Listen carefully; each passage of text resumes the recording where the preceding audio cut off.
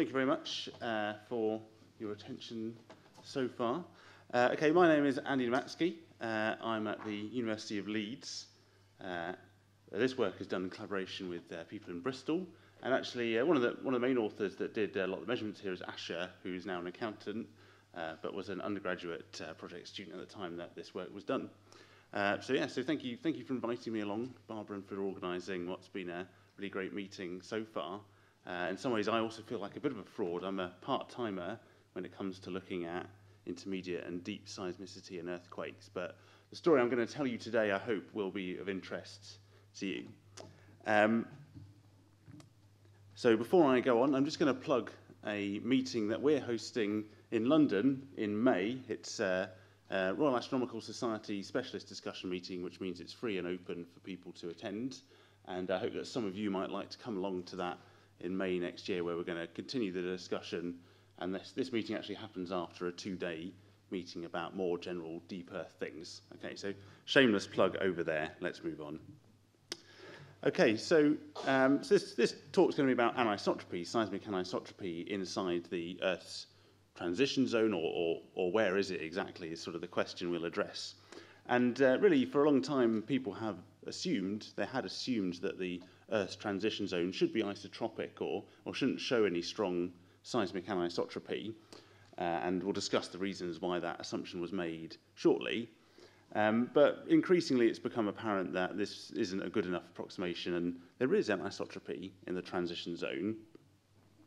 If we take it, and so the trick is, though, we don't really have yet a strong handle on exactly where it occurs in the transition zone.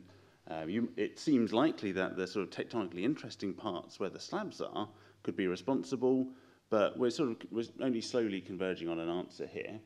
If I point you to this plot on the top right, this is a sort of radial average of this value of the psi parameter, my least favourite Greek letter to write. And psi just means the ratio squared of the velocity of this SH wave, the horizontally polarised S wave, to the vertically polarised wave. So it's a squared ratio of those velocities. And this is in an hexagonal symmetry. So we're assuming transverse anisotropy and hexagonal symmetry. And so when this psi number is bigger than 1, that means that SH is fast. And when it's less than 1, that means that SV is fast. Now, we've got better and better at within this approximation of vertical transverse anisotropy, where the Earth is hexagonally symmetric and it has a vertical symmetry axis. We've got sort of better at interpreting our data in terms of that. And now there's a series of tomography models, I think Anna Ferrer would agree, increasing in how good they are as you go to the right. Not sure Barbara would agree necessarily. But there's, as I say, there's at least 2 experts in this room now who can do a really good job of measuring this and interpreting the seismograms in this way in a global tomographic sense. And so what you do notice, though, is that these models are somewhat different, and there are areas that agree, and there are areas that disagree. And so in the study that I'm going to show you is we're sort of looking in a slightly more precise way, but with a lot less data. So let's, with that in mind, let's then move on to talk about why it was considered that the transition zone in general shouldn't show this strong anisotropy when clearly now we know that it does in some description. Well, really, that was because it wasn't obvious what would cause anisotropy in the transition zone. If we think about the sort of ambient transition zone away from the slabs, where we might expect the composition to be something like pyrrolite, the minerals that are present in any great volume in this part of the Earth, well, ringwoodite is essentially isotropic. There's no real way of generating the values of anisotropy that we see with that. What's-ite could be, but it doesn't seem in experiments so far to strongly form texture, although things change very quickly in the world of deformation experiments. Meanwhile, the majorite phase of garnet is also incredibly anisotropic as far as minerals go, and calcium perovskite, which is sort of ever the bridesmaid but never the bride of mantle mineral phases, it probably isn't really voluminous enough throughout the transition zone to have a strong contribution to the anisotropy there either. So we're left with this sort of puzzling situation, which is that the largest volume, perhaps, of the transition zone doesn't host minerals which could really form a strong texture and become seismically anisotropic. So, and just to sort of show you how long this sort of puzzle's been going on for, I can show you a plot from Steve Kirby's review paper on olivine metastability. And because really, until now, metastable olivine has been probably one of the best candidates to explain why you could have anisotropy in the transition zone, and therefore it would only occur in slabs, and only in slabs that are cold enough to host metastable olivine for any sort of large volume within the transition zone. So now I'm going to talk, that's what's, that's sort of the puzzle, and I'm going to show you now some new results that maybe, or maybe don't, place some constraints on what's going on. So we're going to use shear wave splitting. The shear wave splitting is a phenomenon which occurs in the presence of seismic anisotropy, or indeed any anisotropy, where there's shear going on. So just like optic birefringence, a wave that travels through an anisotropic region splits into two waves, a fast wave in blue here and a slow wave in red. Fast wave travels faster, and so on the other side we can measure that there's a delay time between the fast and slow shear waves, and we can also measure the orientation of the fast wave.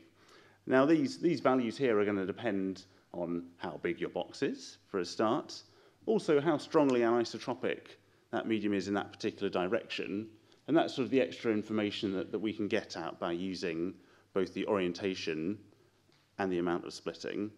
So this is sort of the extra info that we're hoping to be able to get here. And really, the key with anisotropy is that some sort of ordering has occurred. You've either aligned crystals or inclusions or something like that, and that tells you that there's some sort of organized process happening, putting energy in to make a material organized. And you can contrast that with the sort of ambient idea of the mantle just in hydrostatic equilibrium with no texture. We shouldn't get it. So it tells you that a process is happening to organize the material. So this is the sort of overview of our method, therefore. And what we're doing is looking at anisotropy in the region of deep earthquakes. And in this study, I'm only going to look at earthquakes deeper than 200 kilometers. So we're covering the transition zone. We're not looking at that sort of upper 200 kilometers of the mantle here, I'm afraid. Now, part of the reason for that is that we know that the upper mantle is anisotropic basically everywhere. And that's probably because olivine is quite strongly anisotropic and forms the texture fairly well. So we want to avoid sampling that region on the source side here. So this is the earthquake, and we measure it, this direct S wave at the seismometer. Now we can do quite a good job of correcting the upper mantle on the receiver side, so we can take away the green anisotropy over here. But if we were to look at earthquakes much shallower, it'd be much more difficult to remove that. So that's why we focus on 200 kilometers and below.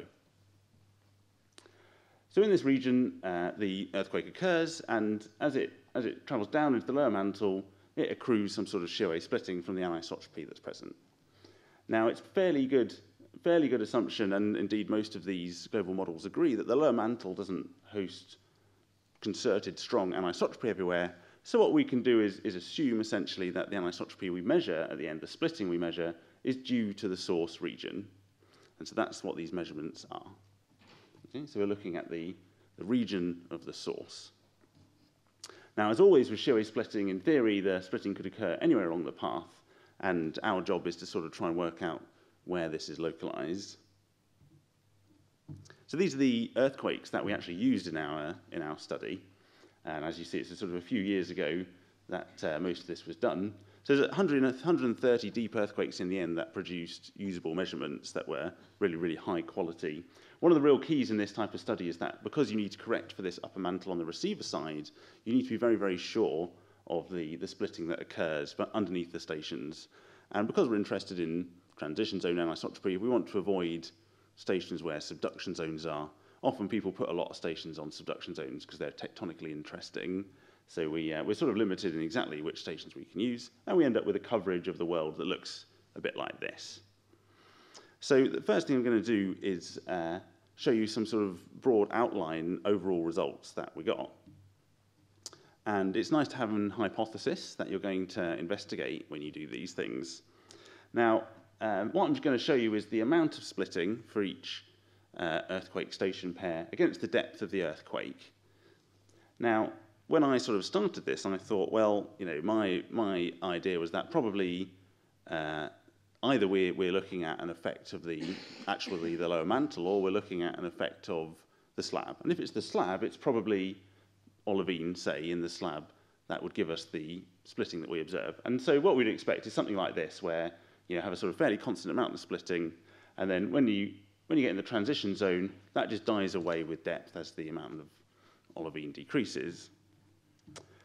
Equally, you could imagine something a bit different. You could even imagine that somehow texture sort of dies away, and then there isn't any splitting in the transition zone, which would be the old-fashioned view from a long time ago.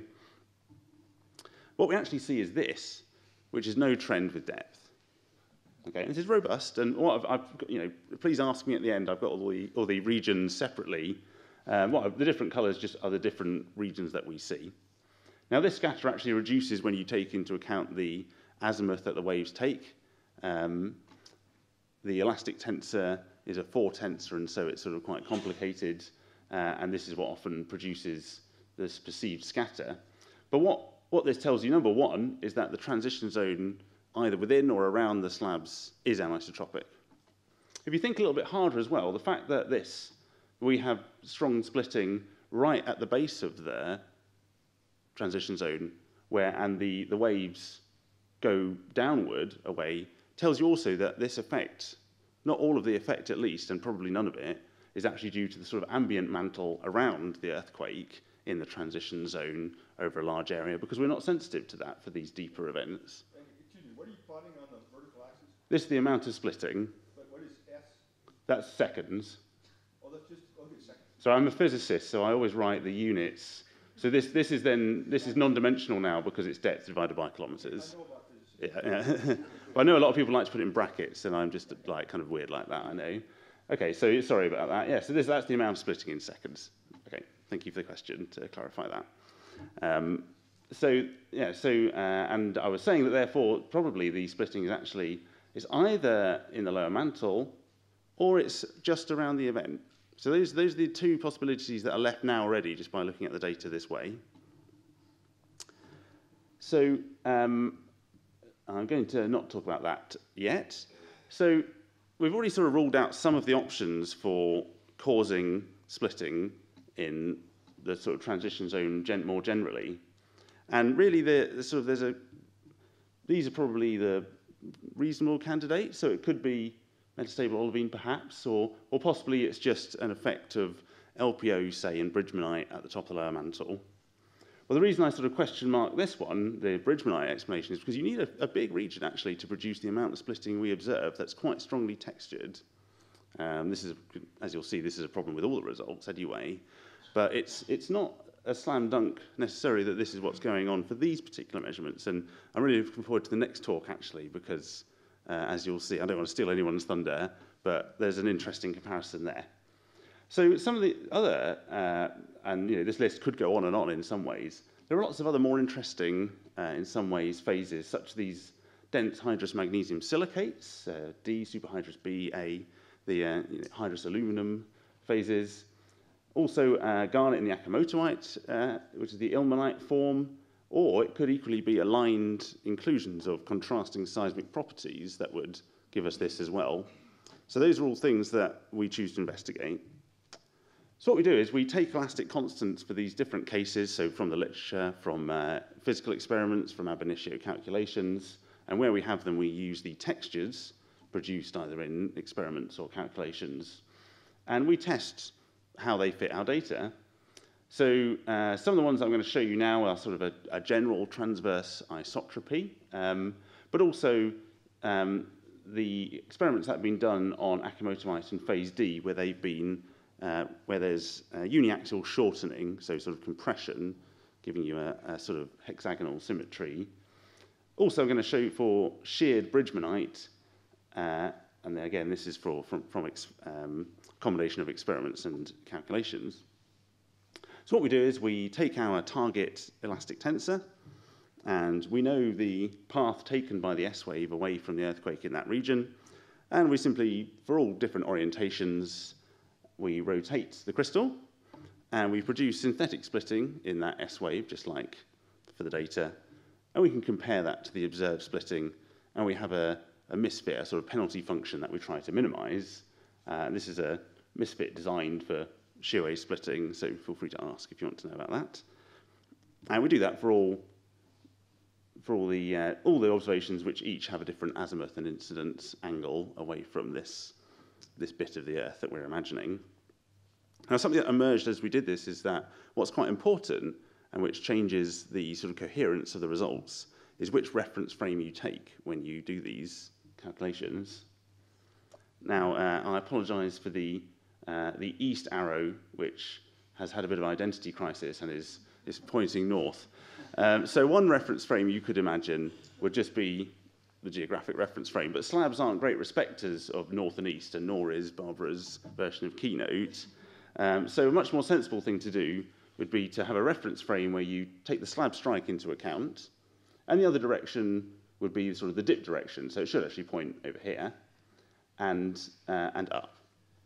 So we did this, but we actually found that our results are more self-consistent if you also take the slab dip into account.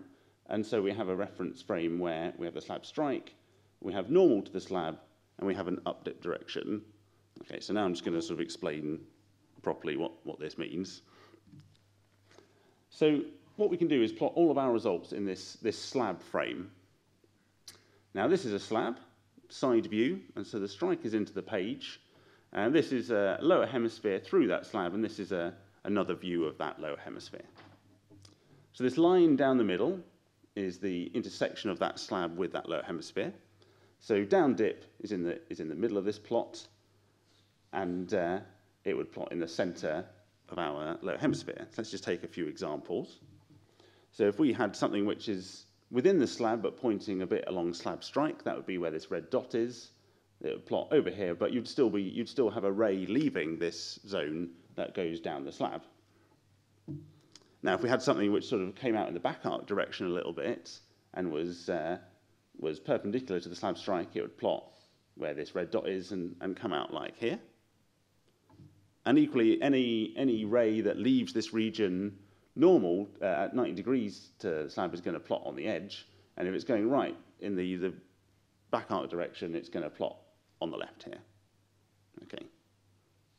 So it takes a little while to get your head around this sort of projection, but this is when you plot things in this frame, by far the most sort of coherency emerges between our results. So now let's actually look at our results. So this is the amount of splitting again, so darker colours indicate more splitting or sort of stronger shear wave anisotropy in that direction for all of our data. Now the first thing you notice is that there's a lot of grey here. Now, just because of the Earth, the way it is, and where the continents and subduction zones are, we have almost no sensitivity to the top, the mantle above the slab in the transition zone. So we just can't really say anything about that. But we do have much more sensitivity to stuff going out the back, and actually sometimes, depending on the slab dip, we have rays that go straight out the back, and they plot on the edge here. Now, what you notice is that there's very strong splitting in this direction when you go straight out the back of the slab. And you then have a sort of a ring of small splitting and then another ring of high. Now, the anisotropists amongst you will recognise this as the pattern that's predicted by sort of layered inclusions or even sort of layered structures like micas or something like that. So this is the pattern we actually see, for example, in shale reservoirs and in other situations where we have good coverage of the sphere in a similar way. But we're not just going to eyeball it, we're going to actually go through that procedure that I spent the time telling you about to invert the orientations of different candidate phases. So this is all the data globally. There's not a huge amount of data right now. There have been a lot of deep earthquakes recently, so what we will do is go back and update this at some point, have a student working on that, and hopefully that can fill in some of these gaps, who knows. So if we do take a approach where we fit the data, we can plot up this penalty function, this misfit. And so what we're looking for is the regions of blue that fit our data best. And this colour, this lower hemisphere again in the same reference frame, is coloured by the rotational symmetry axis of this hexagonal symmetry here. So what that's saying is that if you have a medium which is hexagonally symmetric, the rotation axis, the symmetry axis, would be in this direction relative to the slab. That's what this sort of minimum point here is saying. So what we have is a sort of down dip, but slightly more vertical symmetry axis. And that's sort of totally consistent with layering or some sort of shortening that happens down dip, or perhaps slightly more vertical than that, which itself is entirely consistent with most p-axes for these events at the base of the transition zone.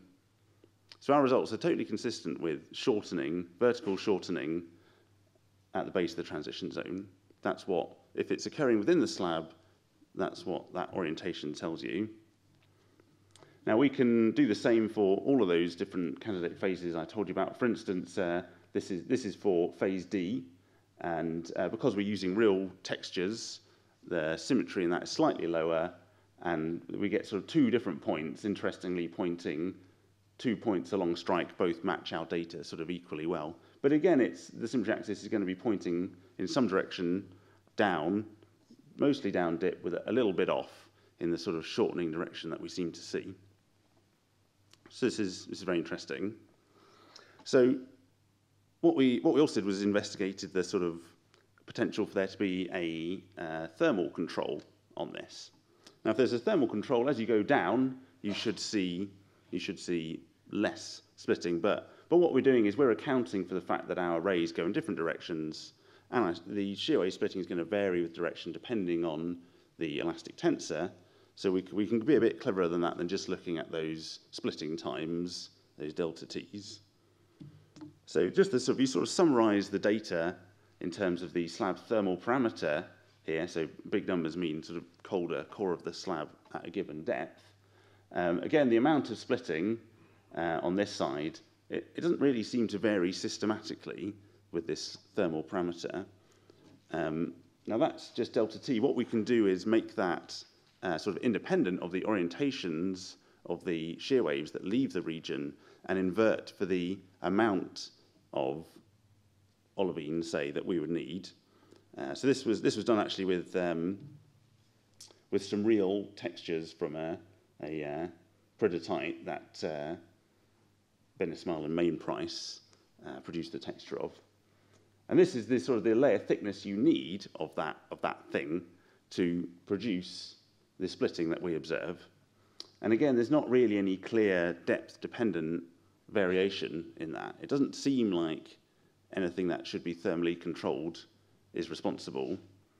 So this to me sort of feels like if it's metastable olivine which is causing our observations, that doesn't seem very likely.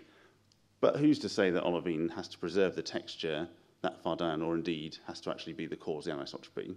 So on its own, this doesn't rule anything in or out, but it does say that probably what we're seeing isn't metastable olivine causing the splitting itself. Okay. So, okay, thank you. And so the explanation that we sort of favoured is that, there's plenty of ways now of creating these exotic alphabet phases by having lots of water in your slab, and if we could sort of calculate the amount of water that would be required to produce the splitting that we observed if it's some of these hydrous phases within the slab. This is along a slab geotherm. You can have a sort of a continuum of hydrous phases that typically are sort of hexagonal layered structures that are very anisotropic. And if you do say how much water do you need, for instance, it's a lot. I mean, you can easily fit in. These are sort of weight percents. You can easily fit billions of tons of water per year down into the lower mantle if you require that to produce the splitting we observe. So that's just one number, and really we're still in the case of puzzling slightly over exactly what's causing this. So if I were to sort of summarise where we are with these observations, I think the key point really is that our orientations are sort of sub-parallel, as if you have layers, as if there's sort of vertical shortening, and that's what the results are consistent with. And there's some uncertainty about what's going on above the slab, and it could be that the upper mantle is being deformed, but you need a lot of it to be deformed over a long region, so that's why we sort of favour something to be in the region of the slab. So I'll finish there, and again, just leave up that plug for the meeting in May. Thank you very much.